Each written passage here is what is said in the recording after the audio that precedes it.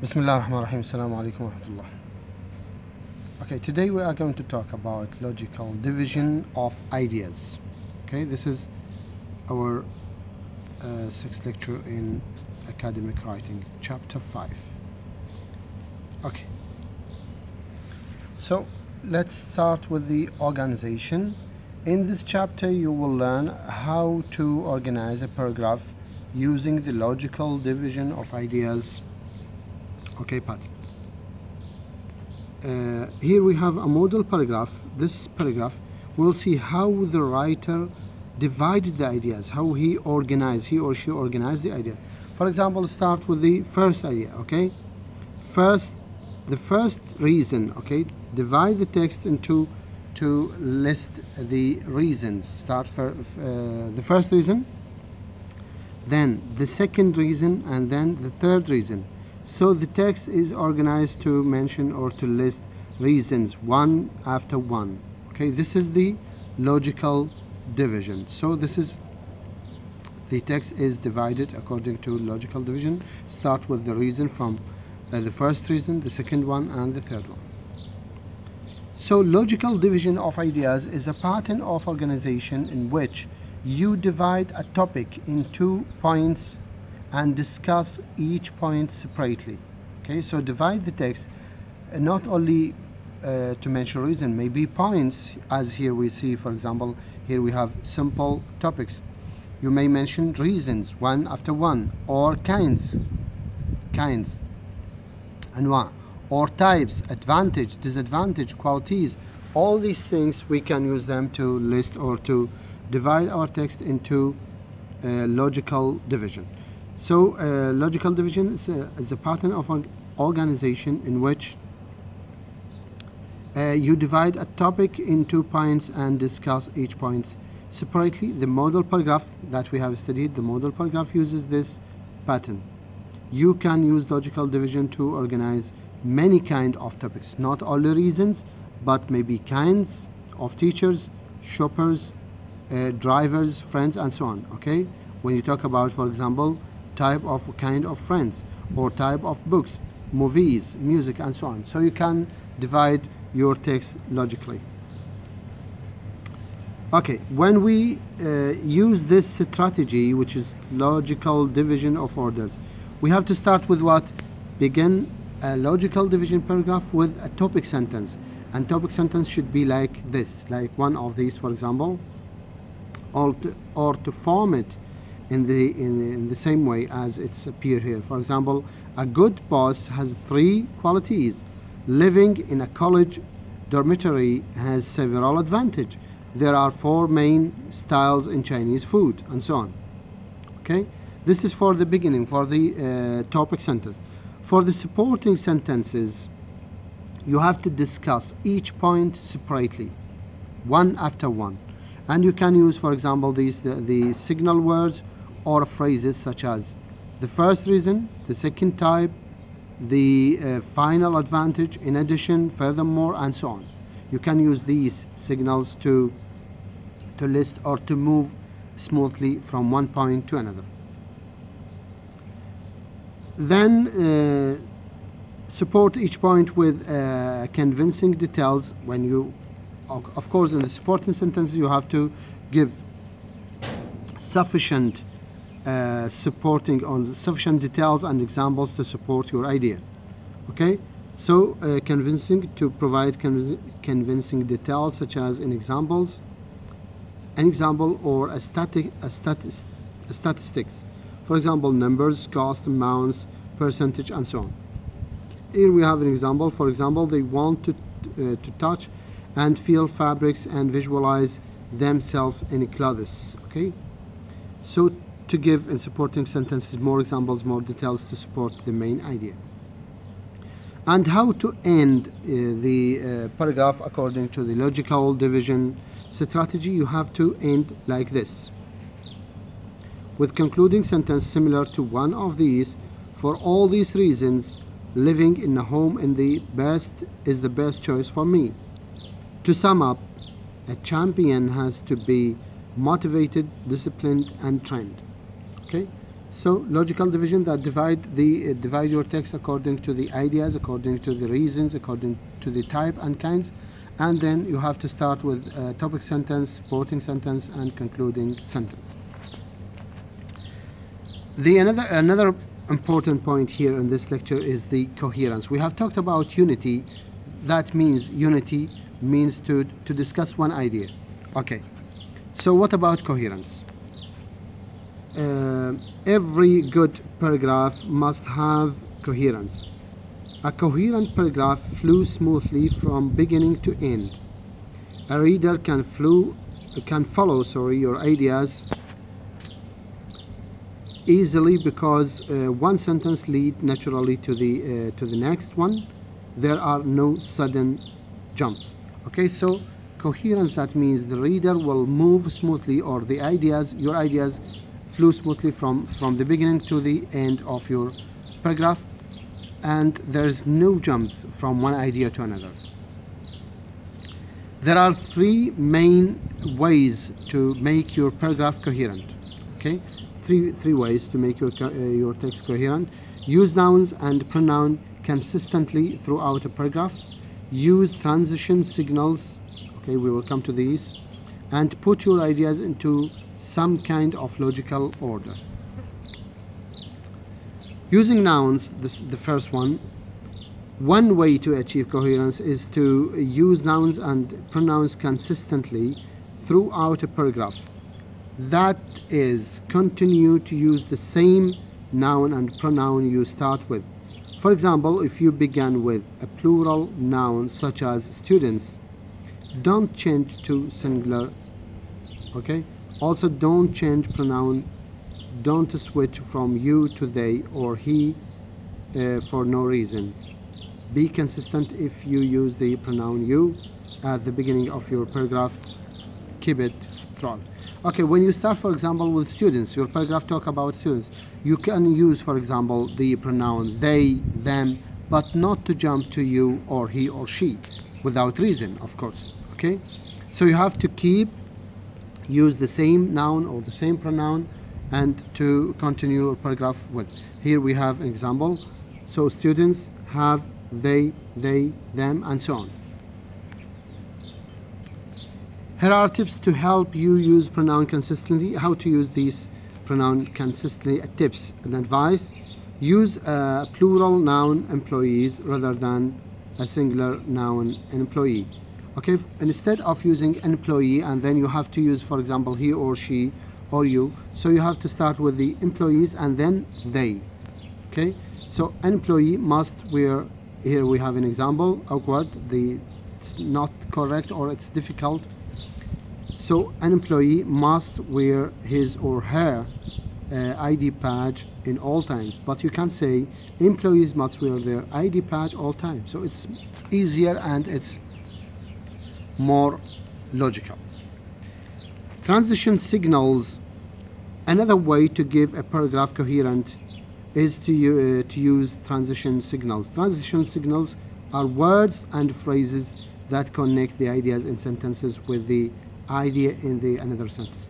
These are we use the transition words to connect ideas in the first sentence with the next sentence. They are expressions such as first, second, third, furthermore, on the other hand, for example, and in conclusion. So these will connect ideas from the ideas in the first sentence with the next sentence. Here a good explanation of this. Transition signals are like traffic light.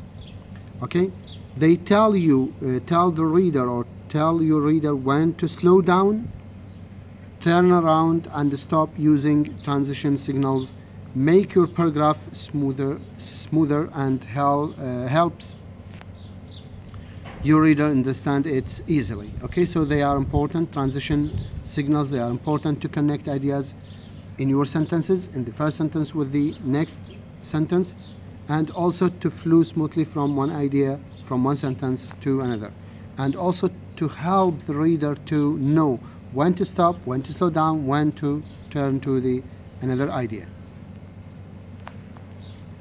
Okay, for example, here we have two paragraphs.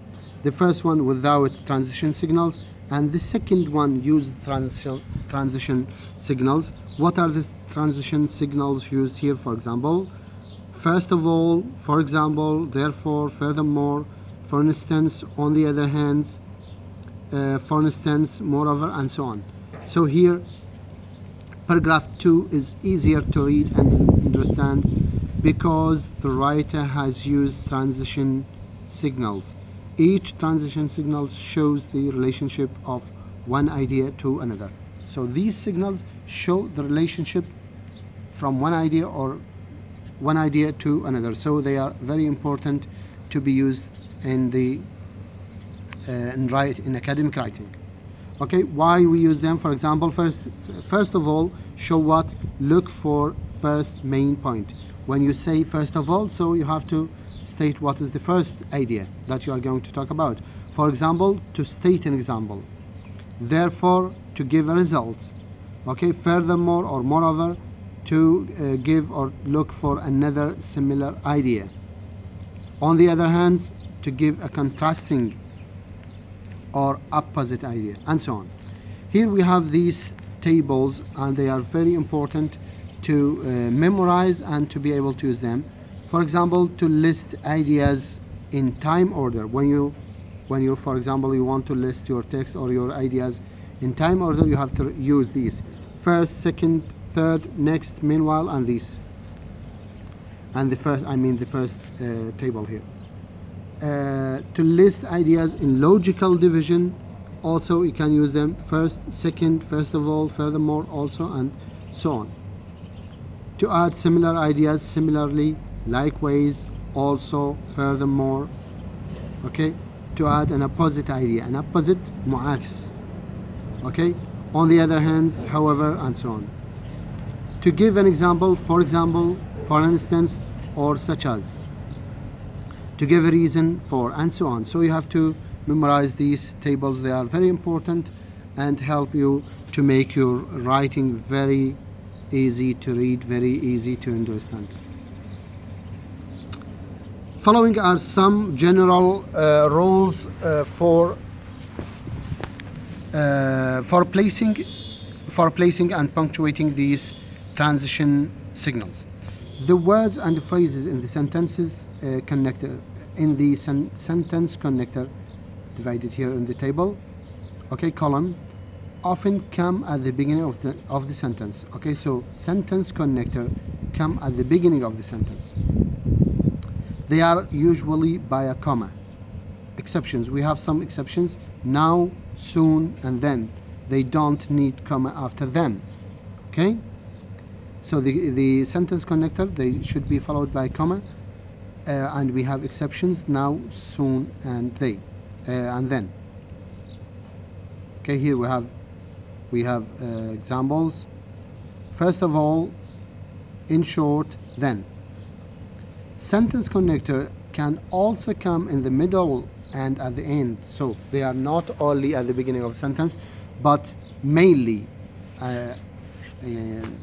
بشكل أساسي, mainly they come at the beginning of the sentence, but they also come maybe at the middle or at the end of the sentence. We usually put, not always, separate them from the rest of the sentence with a comma or commas.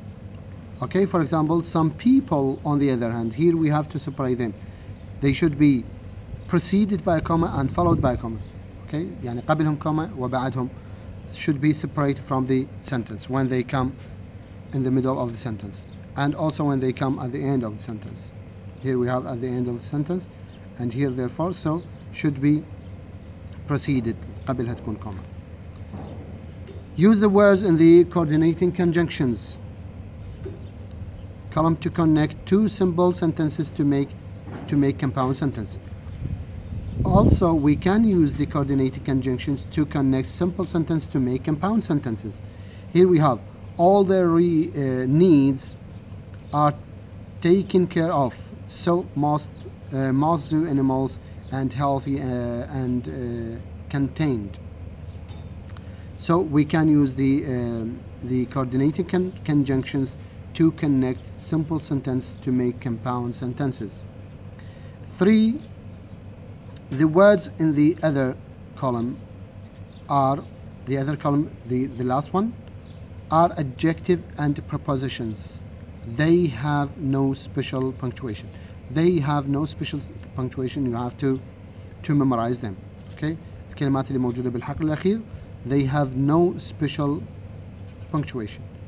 The first character of good politician is called public speaking. Another type of advertisement is aimed at children. So these words have no special punctuation. Now we come to the last point, which is run-on and comma supplies. In chapter 1 we have talked about a fragment or incomplete sentences. Today we are going to talk about run-ons and comma supplies.